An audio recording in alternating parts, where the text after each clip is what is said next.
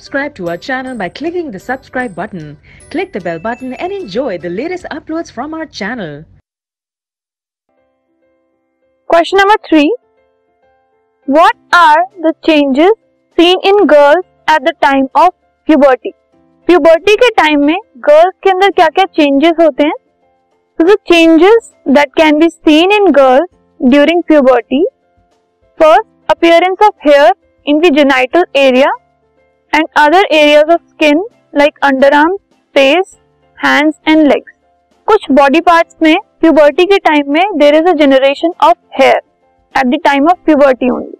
So when there is the beginning of puberty and when it starts moving on, उसके बाद क्या होता है? There is the formation of hair at different parts of body.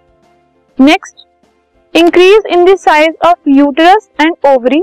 जो uterus and ovary होता है female body में, उसका साइज इंक्रीज हो जाता है.